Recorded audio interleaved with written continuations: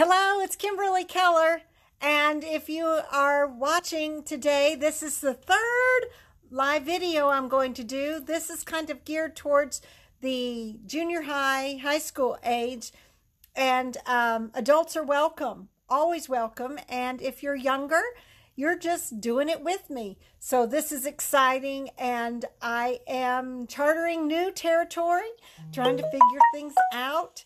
I just met with my landlord, Jerry, who is so kind and so wonderful. And he has told me that he's going to hang with me during this situation. So if you are a landlord and you can hang out with your renters, it's pretty exciting news. So I think I'm going to make a half price attempt for him. I'm going to try to get him half of what he needs. There is a tip jar, and maybe some of you that are still employed. Is that a word anymore? I don't know. I'll have to think about that. And you'd like to thank me for giving you some supplies, because I'll give them to you if you need them. You just let me know. Or if you're thankful for this little bit of time, that we can draw together, put it in the tip jar, for heaven's sakes. That's all there is to it. I am going to try to be doing some paintings and sell them so I can reach my goal for him, because he's letting me hang out here, and he's doing his part. I want to do my part. So let's see if we can't do our parts together. So this is exciting. Let's start art. I mean, the word art is in start. So let's start. Short art. I am going to talk to you about drawing from life. There are lots of words that sound that similar. Draw from life means suck it in, bring it in, tell me about it. But for us today, draw from art means that from life, we're going to draw from life. So things that you see. It could be a plug-in. It could be your shoe. It could be your dog or your cat. I happen to have several cats. I have 6. That crazy cat lady. And I have one dog. He's adorable. And I have a grand dog. And I have a grand cat. And soon a grand baby. April 5th is when she's supposed to come. Or he. I don't know. Boy or girl. Doesn't matter. I have decided that it's a boy. Mr. Keller says it is a girl. So we shall see, because we are playing old school. No, we don't know. I have gathered up my pencils. If you are brand new and haven't had art with me before, I get a set of pencils. They have 12 shades. What that basically means is they have different numbers on them. You know, the number 2 pencil that you have to use when you use math. I'm not saying you can't use that, because that's a 2B. 2B, the numbers are right here, 2B. And a 2B pencil, just to warm up with your 2B, write the number 2B and then write your name. You can print, you can do whatever, and give yourself one of these little things over to the side. Kind of feel how it goes. Now, I'm holding my pencil like it is a math project.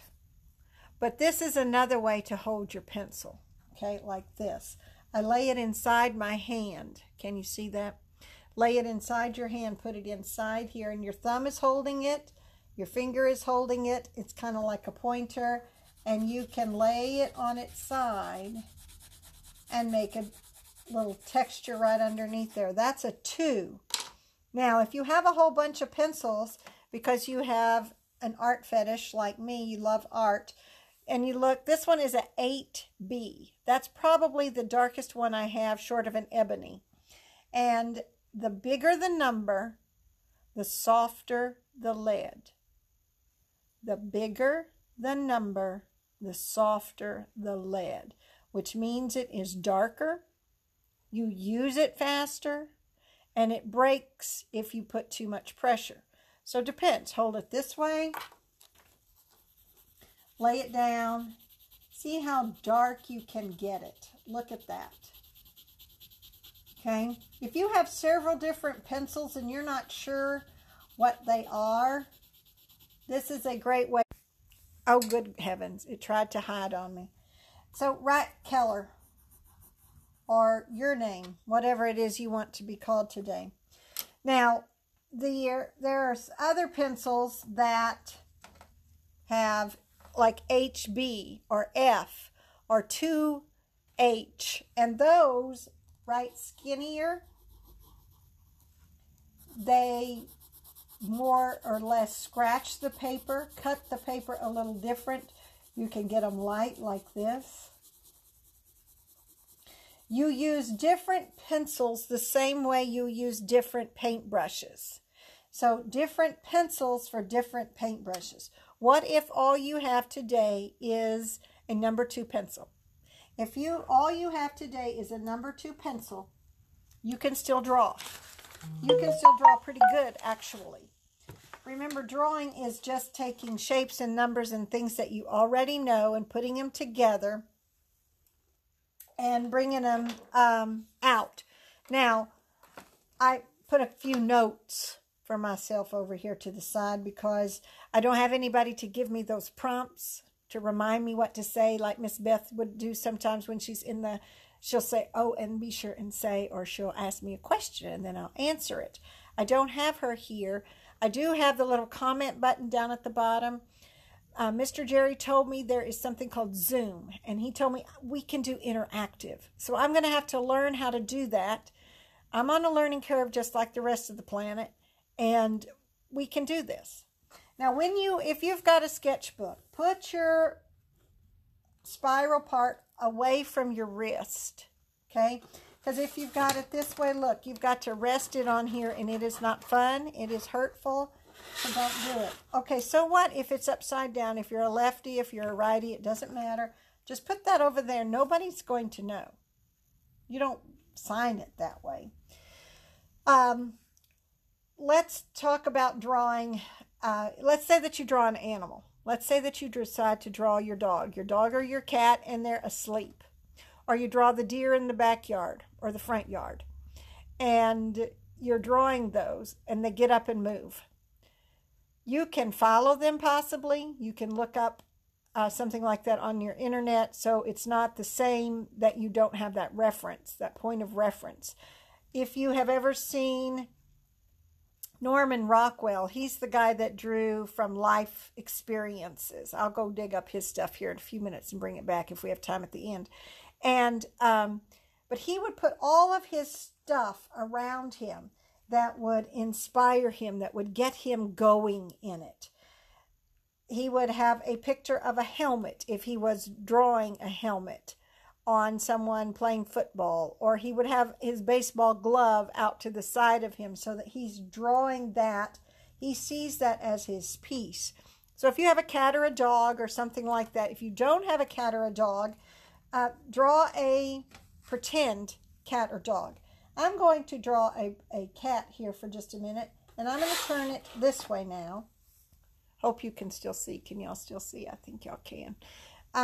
Moved in the light switches today. I didn't have those fancy things, so I just had to kind of make up my own. I had these in the back room. I dug them out, and I brought them up in the front so I could have some light really to get on the piece of paper, and I'd look healthier. Because I'm healthy, and that's what we want to do, is we want to stay healthy. This is cramping everyone's style. We're going to get through it. All right, so here we go. So I'm going to just kind of round out my cat. I've got his hip. He's laying down in my mind. And he's got a tail curled up around him. Maybe it's a little bit longer. Maybe that tail's a little bit longer, and it curves up around the back of him. Now, I can draw cats from memory because I have so many. Which one am I drawing? Probably blue. He's kind of a gray color. And he's a Russian blue or something like it. He has this aardvark looking nose. It's kind of hilarious, to be honest with you. He kind of looks like a little pig. You know, that's another thing. If you're drawing and whatever you're drawing doesn't turn out to look like something that you meant it to look like, change it. Okay? If yours looks like, right now mine looks like something that's not a cat, then don't make it be a cat. Let it be something else. One time, and I've told this story before in the classroom when we were here, I had what I thought was going to be a lion turned out to be a grasshopper. Okay, it's a grasshopper. And so what? It's a grasshopper. So this is Blue. Blue, like, he's a really long cat. And he sleeps like this. Okay, so I've got him and his long tail. I may have to make his tail longer, I'm not sure. If you have an eraser and you want to erase, use your eraser. If you don't have an eraser, don't use it. Many artists don't use erasers. They don't. They just draw in behind it. See, that's going to just become a pillow right there. Or maybe that piece right there is going to become something else. He's laying in the corner of the sofa. He could be laying in the corner of the room. He could be laying on the corner of the porch. Once you have your outline-ish, then you're going to kind of work on your details. I think that's a little more cat looking. Here's where his little sweet nose is. Here's his little eyes. You see him? So I'm using my sketching tool. There is something called hatching and cross-hatching. This is hatching when you take your line and you go like this. You're kind of shading it in a little bit.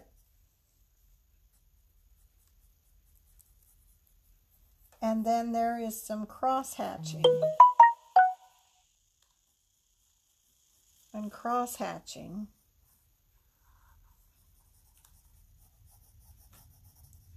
So I'm using some of my hair technique here too. If you have a different pencil, I would probably get a darker pencil. I would get a 6 or a 5. And I'm going to go ahead and come in a little darker. This is a 4. And I can make the shadow underneath him. What you try to do when you're drawing is you try to get rid of your lines. We're trying to not have that idea that it is a coloring book. We're trying to shade and blend and move away from that. Here he is on this couch. I'm going to put him darker back up in here because this part of the couch is darker. Now watch what happens to that line that you thought, maybe somebody else thought I messed up. Look, it's gone because I got rid of it by making it darker. This is hatching and cross-hatching. Hatching when you go this way, cross-hatching when you go this way. This is sketching. We're doing a little sketching. This is with a different pencil. You see how it's getting wider? Look at that. You see it flatten out, come back in, flatten out, come back in. And I'm just moving it up and down.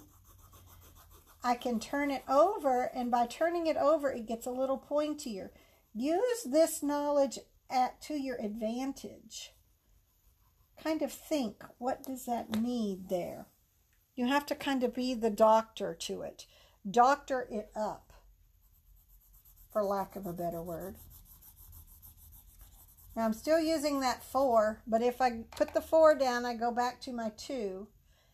And this is that math pencil, so maybe you all have one of these. If you need some supplies, friends, you please text me, and I will bring supplies and put them on my back porch here at the studio.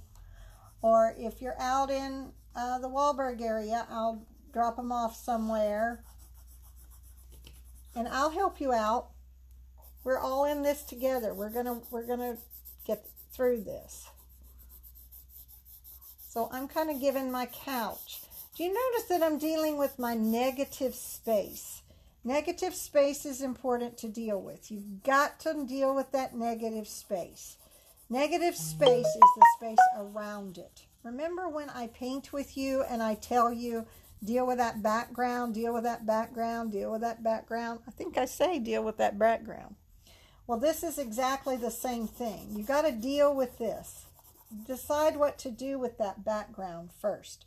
Now, I'm almost set here for the cat's background, but now I want to deal with my shadow underneath. So look how I'm getting rid of that chin line there just by putting in some shadow. I'm going to put in this couch and get rid of that shadow right in there. I'm going to come up in here, and now I'm going to put in a little fur for my cat. In this part is darker. Okay, this part is darker. Even though my cat's name is Blue, and I'm going to add a little tortilla in here in a minute. If you don't have a tortilla, I'm going to give you some more advice. Because that's what I do, is give advice to you. I'm coming up in here. Okay, and maybe then I'm going to put a little bit right in there. I may have to take that out. I'll show you how to take that out in a little bit, because when I put it in, I immediately went, oh, that's going to be where the whiskers go. It's all right. That's all right.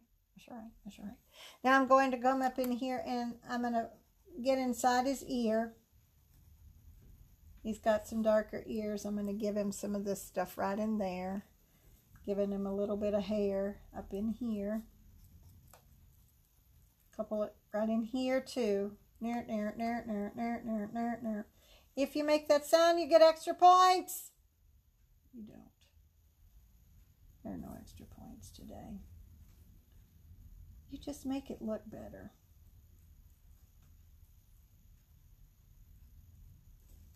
Okay, maybe he's sort of peeking at me. He's going, what are you doing, lady? Why are you bugging me when I'm trying to nap? Why? Why? Why? Because you're so cute. I would play music. Play some music. I'm kind of happy with my little outlining-ish of my cat right here. So now I'm going to grab my tortillon. If you don't have a tortillon, remember a tortillon is just a rolled up piece of paper. Okay? Round rolled up piece of paper. You could use a Q-tip, but what you don't want to use is your finger. Let me tell you why you don't want to use your finger. You have oil on your finger. I don't care. I know you're washing your hands. I know that. But you have oil on your fingers, and when that oil plus your graphite from your pencil mix together, it makes it slick. Yeah, it makes it shiny. That's called burnishing, another word we'll use here shortly. But what you need to do is not use that. You can't erase it. You can't erase it. I haven't used an eraser yet, but what I am going to do now is come into my cat, and I've got my little tortillon, and I'm going to give him a little bit of fur. I'm going to give him a little bit of fur. I'm going to give him a little bit of where he doesn't have the same texture as my couch. I don't want to give my cat, and by the way, he has front legs. He's got them up underneath him. I don't know if you don't have a cat, you don't know this, but these guys, they sleep. They can look like they have no arms or legs. Blue sleeps on my head every night. I have a cat hat for bed when I go to bed. He sleeps on my head every night. And if I get up in the middle of the night to go to the bathroom or something, he gets on my pillow.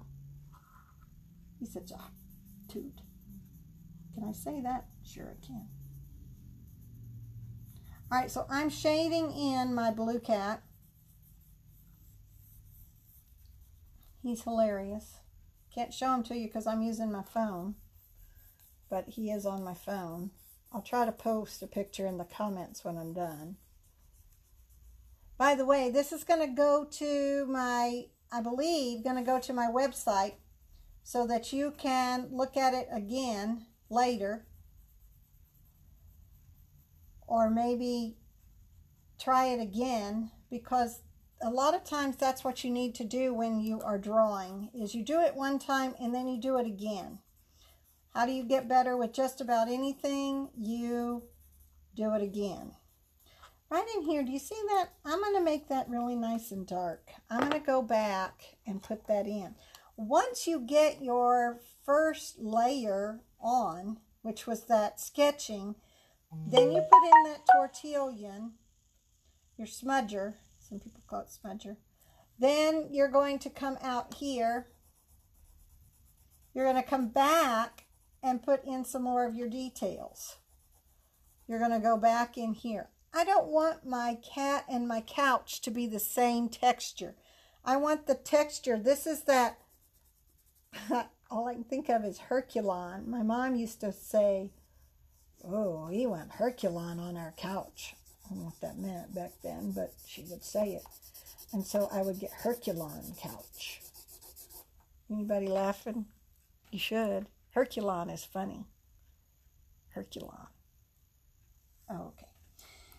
So here, I'm a little concerned that I may take that out, but some part of me just now just went, nah, just do it. Go ahead, get in there and get dark. And so I am. I'm going to get in there and get dark and get that Herculon on the couch. Get him all the way up to the edge of his Herculon. He is Herculoned out here. Okay, he's Herculoned out. Look how I have almost got rid of all of the lines of my cat that I originally drew. That's the point. You want to try to get rid of those lines so your cat comes towards you. Do you see how he's doing that? Now I'm going to come back and I'm adding details. I add those details to him right in there. Now look how I'm able to make his tail a little longer, because it actually does. It doesn't probably connect to right about there. So I'm just putting in a darker shadow in there. That cat's, he's pretty cute. I'm doing a good job. You know what? You need to say that to yourself once in a while, friends. Don't beat yourself up. Don't say, that's not right. Lift. Be a lifter. Don't lean down. Say it's okay. It really is okay to say that your work is not bad. Some people think that that's not true, but I will just tell you, be happy about it. One ear's bigger than the other ear. Here's how I'm going to solve that problem. I'm going to move this ear a little bit like that. And then when I come up here with this ear, I can come up in here. I can use something called an eraser. Now, you may have a kneaded eraser, and you may not. You may have just a regular old everyday eraser. Unless you're like me and you have no erasers at all anywhere close by. Oh, here they are. A kneaded eraser is an eraser that looks a whole lot like silly putty. It's not silly putty. If you are fortunate enough to get to have one of these, it's like this. And you pull it apart, and that's how you clean your eraser. This is an old one, but it's new. I mean, it's been in the drawer a long time. They last a long time, and they're amazing stress reducers. But I pulled some off. Now, I could lighten it up by just pressing down and then picking up. And look how much lighter that got. See how it went all to my eraser? The ear print is even in there. It acts like silly putty. So I can make that ear a little bit bigger if I wanted to. Where's my number 2? Oh, okay, here it is, here it is, here it is. So I can make that ear a little bigger. And then I can go back in behind it and smooth that out again. And so now the ears are a little more even. When I do it my second time, that's something I probably would pay attention to. I could lighten up this part and make him a little smaller. Probably not. It's not going to happen today. That's all right. That's all right. This side of his face maybe is a little darker right in here. Remember I said that tortillon, use that tortillon, because see, the cat's starting to look a whole lot like, there we go, much better. He's starting to look a whole lot like the couch. I don't want him to look like Herculon.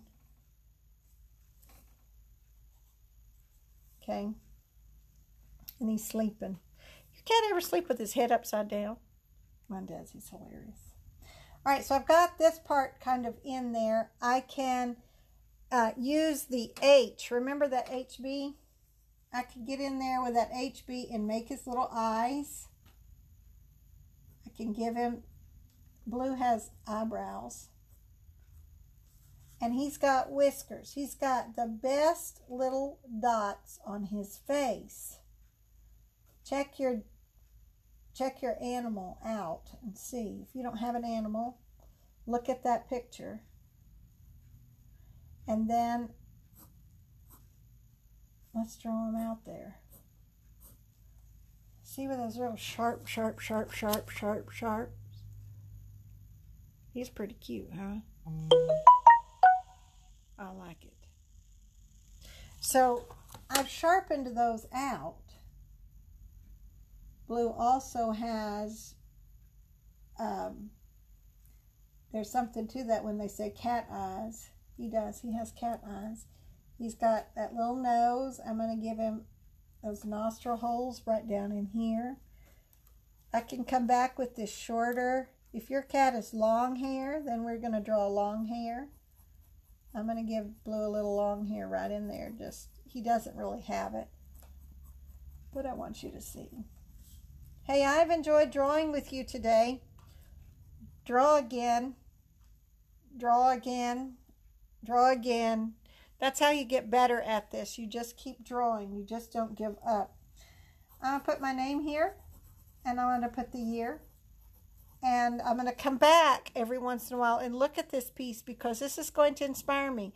Either my work's going to get better, or on occasion it will get worse. And you say, hey, I can't draw a blah, blah, blah, blah, but I can draw a cat. And so you'll find your voice in your art. You'll find your voice. You'll find what you like to do. What did I tell you I was going to do at the very end? I have no idea. Needed eraser. What to do at the end? I can't remember. Well, it'll come back to me, and we'll visit again. Draw again. Draw something. Maybe your shoe. You're trying to think, what can I draw? You can draw a shoe. You can draw a soda bottle. You can look. Oh, I know what it was. I was going to go get you a Norman Rockwell calendar to look at, to see how he kind of put everything out there like that. So you draw a minute, count to like 20, and see how long it takes me to get back. Ready? On the count of 3. 1, 2, 3, 4, 5, 6, 7,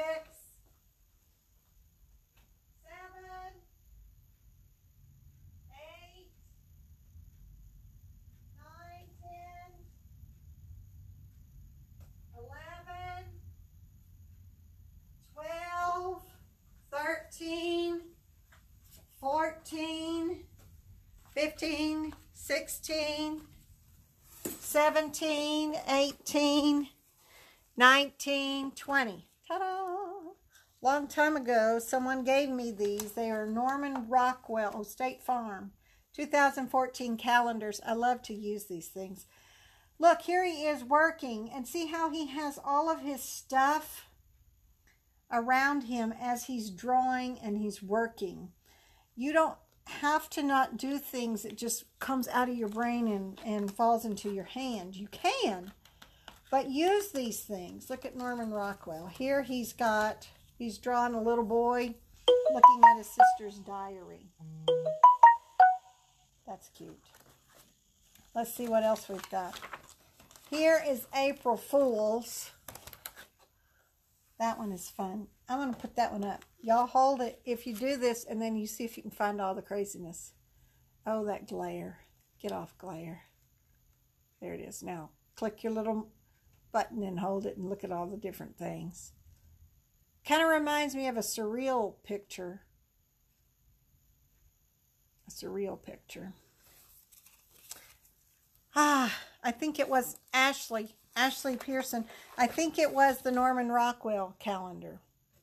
I think that's what I was going to show you, is how you put all of your stuff around it. He's pretty cool. Look him up. He is called an Americana. There's the girl writing. He is kind of a combination drawing and painting person. He does the life, what's happening in life, drawing from life. Maybe you should draw what's happening in your life right now. That would be a great one. What is happening? What is changing? Can you draw someone in your house doing something that has changed since we've all been in this state of quarantine? I think that would be cool. I had a great time drawing with you with this. We'll draw again. I don't know what we'll draw. You could send me some messages and I'll get some ideas from you. I like the surrealist idea, so I'm going to kind of follow through with that probably. Maybe with some hands and surrealism. And 512-635-7936. Text me and I will get some ideas out. Be sure in the comments you post what you did so that I can enjoy it too. I'm so happy to see all of you. It's great to see all of you. And I hope you can see my Miss Frizzle dress. I hope to talk to you soon. Y'all have a great day.